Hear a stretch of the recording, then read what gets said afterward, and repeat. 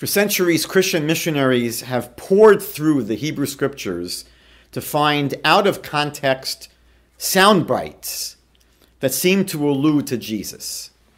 Virtually none of these references are genuine messianic prophecies, but I'd like to look at one tonight that is featured in the Gospels that actually is a passage about the coming Messiah. It's from the prophet Zechariah chapter 9, verse 9. Rejoice greatly, O daughter of Zion. Shout for joy, O daughter of Jerusalem. For behold, your king will come to you, righteous and victorious is he, a humble man, riding on a donkey, on a foal, a calf of she-donkeys.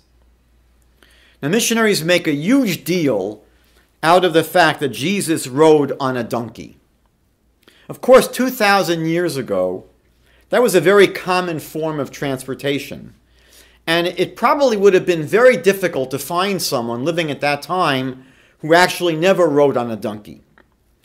But the extremely narrow focus of the New Testament ignores the most critical parts of this prophecy, which are it's speaking of a victorious king, not focusing on the fact that he might be riding on a donkey.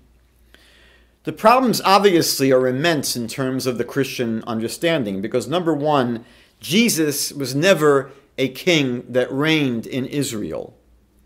Despite all the pious insistence of the church, Jesus was never a reigning, ruling king of the Jewish people. And secondly, he was never victorious. Now, what does this mean? So we will see in the continuation of this prophecy from Zechariah in the very next verse what the prophet is actually saying.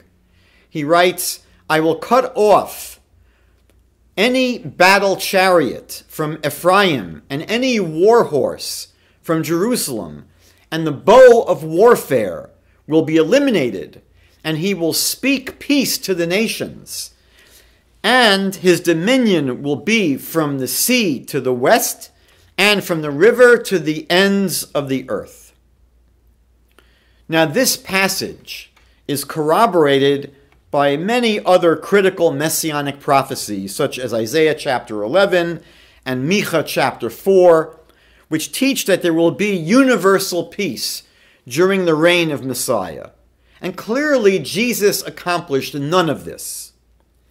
But it's interesting that the New Testament is very confused when it tries to apply this prophecy from the prophet Zechariah to the life of Jesus. For example, in the Synoptic Gospels, which is Matthew, Mark, and Luke, it states that Jesus sent two of his disciples to a village opposite the Mount of Olives in order to bring him the animal that he would then ride into Jerusalem.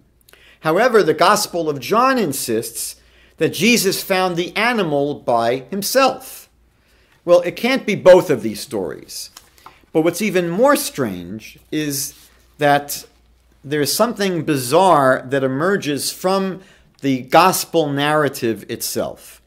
In Mark, Luke, and John, each describe how Jesus rode into Jerusalem on an ass.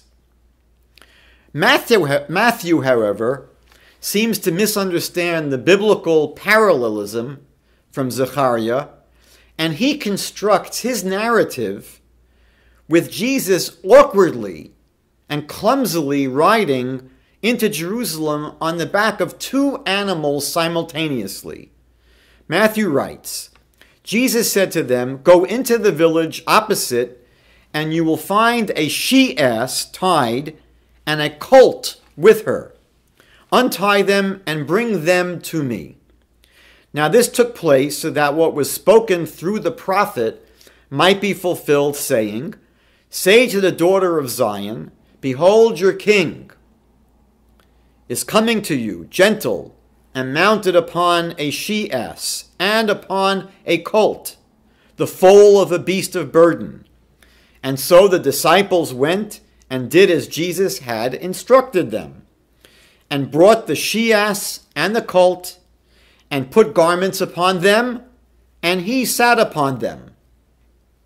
Now this absurd scene, where Jesus is riding upon two different sized animals at once, is the unfortunate result of Matthew misconstruing his narrative based upon his misreading of the actual text in Zechariah, which makes use of a common biblical style of parallel repetition of the same idea.